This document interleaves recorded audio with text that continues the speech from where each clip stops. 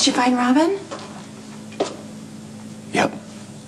But she's not with you.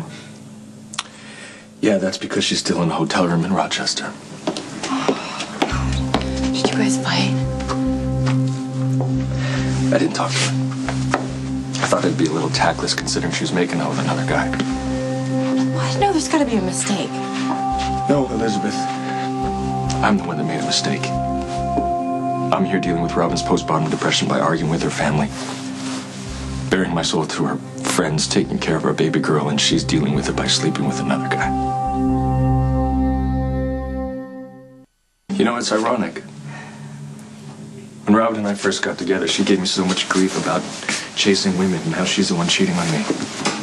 It's a little more complicated than that. Yeah, you know, Elizabeth, you're right. It is a little more complicated than I see Robin has HIV, and I wonder if she even told the guy. You know, maybe she just thought she'd keep it quiet, make it a little more simple. I mean, who knows what's going on in her head? Patrick, I know this is upsetting for you. Wow, really? You think? I'm not trying to defend Robin, but I did read all that information on postpartum. It's not uncommon for women with this condition to have an affair. Is that supposed to make me feel better, Elizabeth? No, but it's supposed to help you understand that it's not about rejecting you. It's a symptom of a serious illness. Okay, so I see. So I'm not supposed to take it personally, right? Is that it? Just like you didn't take it personally when Lucky cheated on you when he was addicted to pills?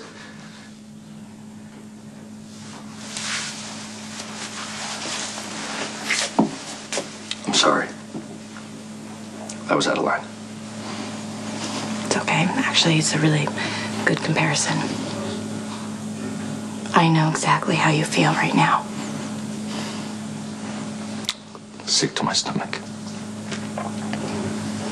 And like the world, as you know it, has shattered into a million pieces.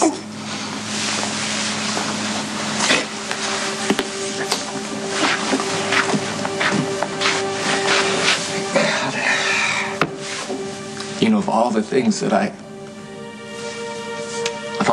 thought I was going to confront when I got to that hotel room, this never crossed my mind. You know, women with postpartum, they feel overwhelmed.